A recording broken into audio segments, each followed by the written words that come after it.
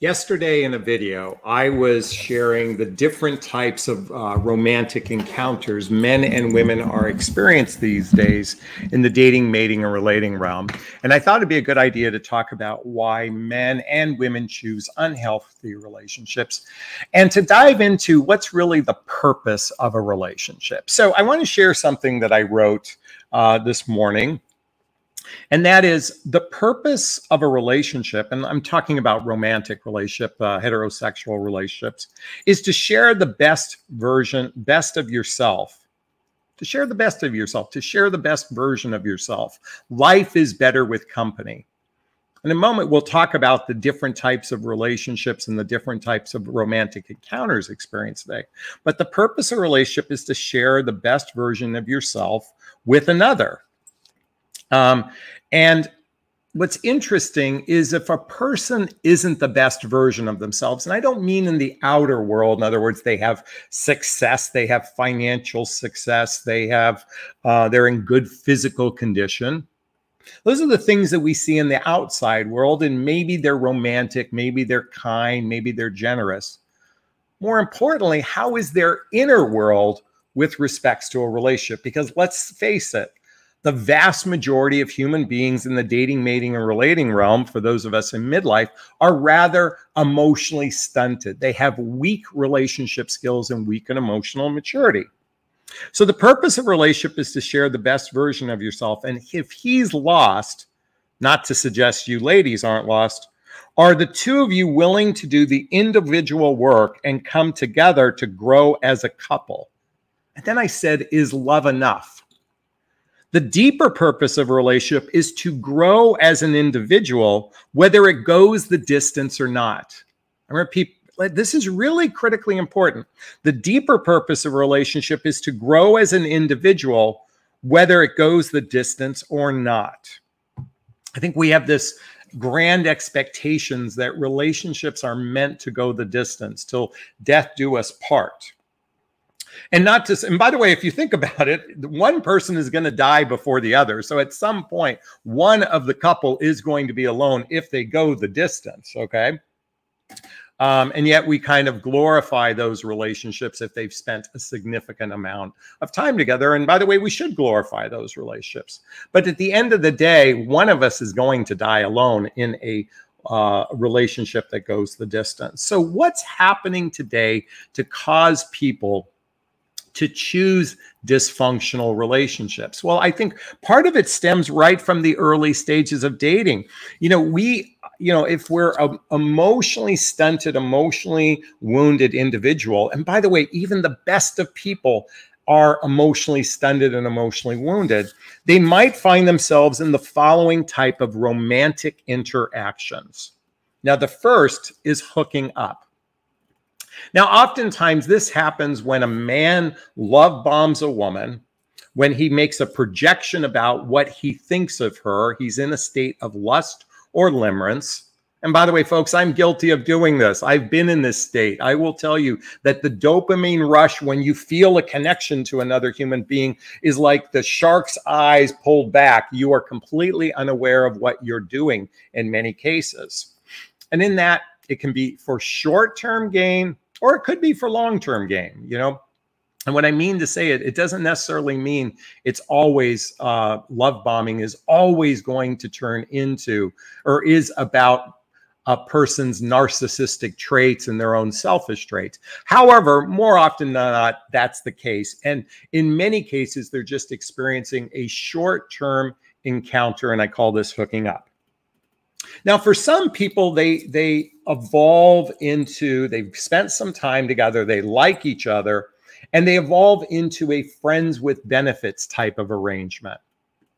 These are people that genuinely like each other. One person probably likes the other a little bit more, which is why they're willing to acquiesce to a friends with benefits relationship, but it's clearly for the purpose of physical pleasure. And both people can be equal participants in this. And there's nothing wrong with the friends with benefits. I think for some people, this might be a very valid relationship for them because they're not capable of genuinely sharing their life with another human being. So why not have some occasional encounter to feel connected with another human being. I think there's nothing wrong with that. In fact, I was made aware of a woman who's in her early 60s today. I mean, she's in her early 60s. I was made aware of this just recently. But she's very content in a friends with benefits relationship, even though I think deep down secretly she would like a significant relationship, but she knows it's not with this man. And she struggles meeting a partner that can meet her where she's at. And probably she's not in a great place either. Okay, so that's the friends with benefits dynamic. Then we have to look at situationships. These are undefined relationships where two people are spending time with one another. It's undefined. And they're having physical intimacy. And there's a sense of ambiguity. We see a significant percentage of people in this type of environment. In addition, we see another significant percentage of people in casual relationships. This is where there's an agreement of monogamy, an agreement of exclusivity. They might even call each other boyfriend and girlfriend. However, there's no real long-term plan. And there's really no significant commitment beyond the monogamy and exclusivity. Those are casual relationships. Now, serious relationships are the couple people that actually talk about commitment. And it doesn't necessarily mean there has to be an end destination, but they're more serious. It's about talking about commitment, whether it's living together or getting married. They have discussions on this.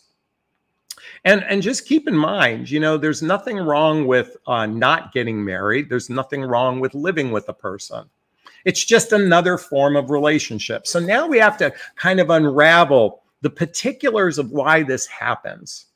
See, I think a significant percentage of people find themselves in an attachment to another human being. In fact, Buddha says that suffering comes from attachments, okay? And I believe once we interact with another human being, we become attached. So this is why some people subconsciously seek what's known as transactional relationships. This is where there's you give me something in exchange for I give you something. You give me something for exchange of I give you something. In fact, there's a whole narrative out there talking about traditional relationships where the man is the provider, protector, and the woman gives house cleaning duties, cooking duties, and sex for the man. So I give you a roof over your head, and what you have to give me is to cook, clean, and give me sex when I desire. There's a whole community out there that is pitching this over and over and over again. And quite frankly, there's nothing wrong with that agreement. I mean, from my perspective, people can choose what they want.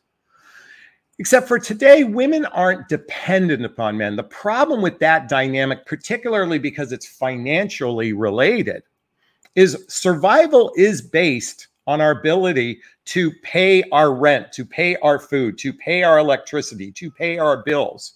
So when you're in a one-up, one-down situation where the person financially can do what they want whenever they want, that subordinate position, and even if it feels like it's a mutual exchange, can turn into a calamity at some point in the future. So we see this significantly with transactional type relationships.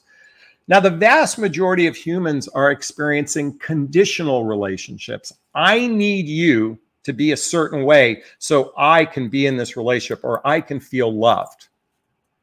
That's right. I think this is predominantly because most humans are unaware of two primary reasons why they enter into relationship. And I'm going to dive into this right now. The two primary reasons why they enter into a relationship, coming back to what I said, attachment, is that they're unaware that love attachment is a serious emotional condition. That's right. Love attachment is a serious emotional condition. So let me explain this for a moment. I'm going to pull up two books. Okay. The first book is Attached by Amir Levine and Rachel Heller. By the way, there's other books on attachment. I want everyone to pause the video right now and write down love attachment styles. Okay. Now there's three primary and then there's subcategories within each. There's anxious, avoidant, and secure. Anxious, avoidant, and secure. Now, while in the book, they talk about secure represents 50%, I don't agree with the assessment in the book, and let me explain why. Now, what is secure? You feel a sense of safety in the relationship, emotional safety. You feel a sense of feeling secure with this other person. Well, from my experience, most single people actively dating don't feel secure. They don't. And even those married couples that are in relationships, if we kind of consider that 50% of marriages end in divorce, I'm sure 50% don't feel secure. And if second and third marriages end at 60 or 70 or 80%, then I'm sure those people didn't feel secure. And then this whole single population is chaotic. So again, I don't agree with the assessment, but what it's important to know is if you are an anxious love attachment style, what that typically means is in your early childhood upbringing, you experienced a parent who withheld love in some way, shape, or form, either intentionally or unintentionally. In most cases, it's an unintentional withholding of love, or it could even be a momentary withholding of love. And the anxious child is so want to feel love that they chase the parent to give them love. They scream, they make, they're like waving their hands. I'm talking about subconsciously speaking, because they need that love. And so they have a pattern in their adult life to become needy. They become anxious. They create anxiety within themselves. And that's a place of healing. Remember, I said earlier in the beginning of this broadcast that healing is the primary purpose for entering into relationships. So the anxious person needs to trust that the person they're with isn't going to abandon them, emotionally speaking. Now, the irony is anxious people tend to attract avoidant people. Now, avoidant people or children were honestly not allowed to be their authentic self. And they were oftentimes stuffed with their emotions through emotional abuse, verbal abuse, even physical abuse. And by the way, that's not to suggest anxious didn't experience the same thing. So what happens is they have this sense of desiring freedom, and they're oftentimes stifled in their ability to emotionally express themselves. So, and what's interesting is they choose anxious people, anxious choose avoidant people. Now, why does this happen? I believe it's because those individuals are thirsty to heal themselves. Again, as I said in the beginning of this broadcast, I believe the purpose of a relationship is to grow as an individual, whether the relationship goes the distance or not. It's kind of one of the reasons why I wrote my book, What the Heck is Self-Love Anyway? A Journey of Personal Development, Self-Help, and Spiritual Work. Why I'm bringing this up is there's an irony. I wrote a book about something that I so need healing within myself on a variety of different ways. And for as much personal development work I've done to this point, there's still a tremendous amount of healing that is on my path. And a relationship is a great container for this. A relationship is a great container for this because it allows us to butt up against our triggers, those things that cause us to not feel safe in relationship. Now, there's another unique aspect of why people choose relationships. And even though the title is Why Do Men Choose Unhealthy Relationships, it's really why men and women choose unhealthy relationships, is I believe we are trying to heal from our childhood, particularly our relationship with our parents, and something known as the imago. The imago, that's I-M-A-G-O.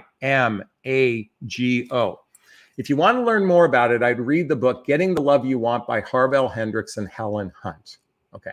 Now, why is it important to understand this? I invite you all to look back to your first relationship you ever had, your second relationship you ever had, and maybe the third relationship you ever had. And I'm talking about relationships that lasted 1 year or longer. The average person who hits midlife will have had at least 3 relationships that lasted 1 year or longer. Now, our first relationship, in my case, was my marriage. And I was so naive when going in that I wasn't even aware that I needed healing in that point in my life.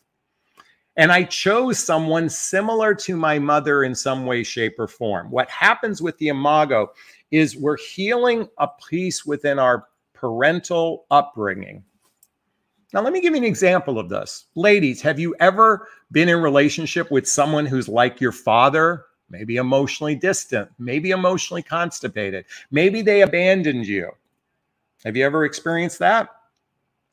Or maybe you experienced someone like your mother. Maybe your mother was very submissive. Maybe your mother was a people pleaser, a doormat. And so you choose, either you become that person. So what happens is you become the person like your parents, or you choose someone like your parent, because in that relationship, there's an invitation to heal deeper within oneself. So what's the purpose of knowing all this? Well, I think we have to let go of the attachment to forever, happily ever after. I think it's time, I'm going to start talking about this more frequently, is letting go of the attachment to the forever after. What if each relationship in your life is an opportunity to grow as an individual? I know in my own relationship, I'm butting up against my stuff. It's an opportunity to grow for me as a person. It's an opportunity for her to grow as a person. You know, we can't expect our partner to fill our own individual needs. This is where conditional relationship comes in. I need you to say these things or do these things so I feel good about myself. Sadly, we're suckling on the nipple of I need you to love me so I can feel good about myself. And then we fall into this terrible trap. As I said before, is love enough? Love is absolutely the most pinnacle part of this experience we call life, okay?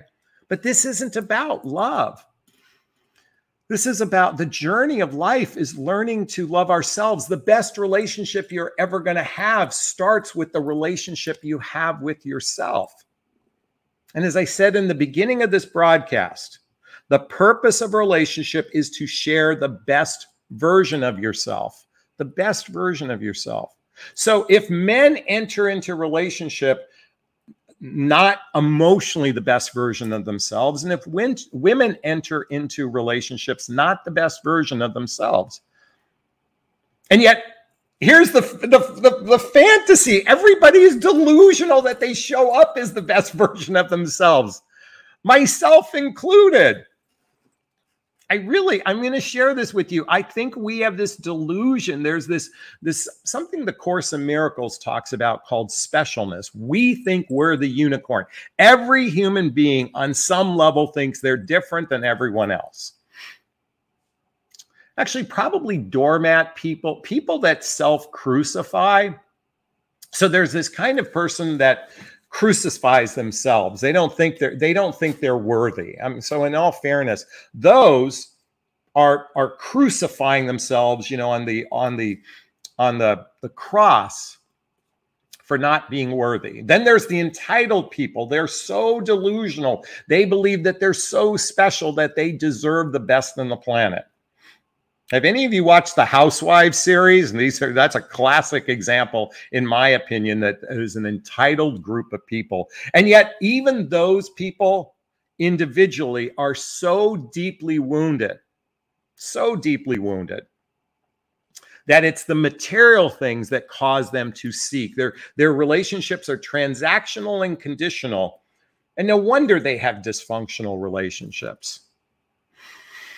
So if we let go of the delusion that it's not about going the distance with a partner, it's not about them feeling I need you to complete me. I invite you all to look at relationships as a container to maybe grow as your individual self. And maybe through these experiences, you will find the joy you're looking for. And guess what? All the work you do in this lifetime, guess what? We get to practice it in our next lifetime. And guess what? We get to do it better the next lifetime, if you believe in that sort of thing, which I do. And some of you might think I'm crazy, and that's okay too. All right. I'd like to hear your thoughts on this. Please post a comment below. I'd like to get a lot of comments going on this particular video. I'd like to hear. Please share this video with friends. Please like this video. Please subscribe to my YouTube channel. And if you need some support, reach out to me. Go to my website, jonathanAslay.com, and either click the group coaching button to join my fantastic group or schedule a discovery call with me to see if working with a coach is right for you. Is this sinking in? Is this resonating? Please let me know. All right, I'm going to wrap up this video as I always do. First, I've given myself a big, gigantic Jonathan Barrog of self-love. I'm going to reach into the camera. Please excuse those armpit stains and give you a hug of love. I'm asking you to turn to someone, a pet, a teddy bear, a pillow, and give either of them a hug of love, because hugs are a great source of love. And let's face it, we could all use more love in our lives. Thanks a bunch. Bye-bye now. Bye-bye.